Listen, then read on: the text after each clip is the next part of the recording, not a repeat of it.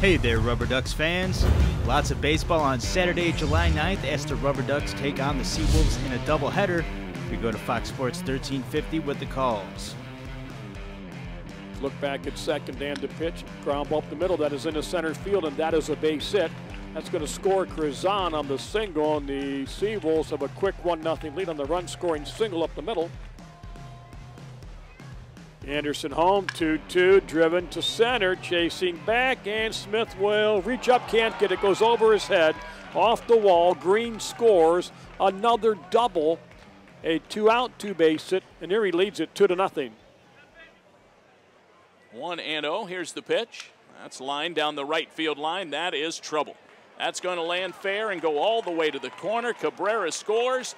Westlake is being waved around. Now he puts on the brakes, slips around third, and he'll go back to third base. It's a double for Lemon, driving in Cabrera, and it is 3-0 Seawolves. Now, the right-hander delivers, swinging a shot into left field. That's a base hit. Westlake comes home to score. Lemon will be waved in as the ball got away from Fedorov and into second base Machado. Here's the 1-2, drilled deep to left. Back goes Lemon, warning track at the wall. It is gone. 2-2, went too far, struck him out, and the ball game is over. Game one belongs to the Erie Seawolves. Here's the 1-0. There's a high drive to right. That's a problem. That is deep, and that is gone. Well back by the slide. A long solo homer for Westlake. That's number 9 in the season. Wolves on top again in game 2. That was crushed. Line to left center. That is a base hit. That's going to score Krazan easily. To third base goes Travis, and to second goes Lemon with a double. 3-0 down. 2 more runners are in scoring possession.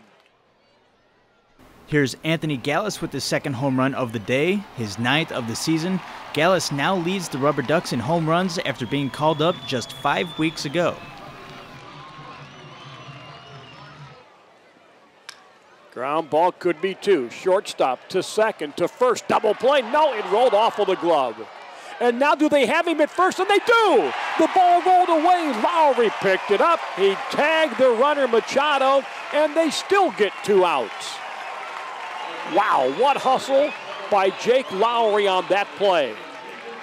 Well, if you've ever wondered why does the catcher trail the batter and run up the first base line, that's why.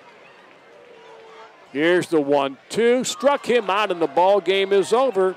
Erie has taken 2 from Akron on this Saturday night.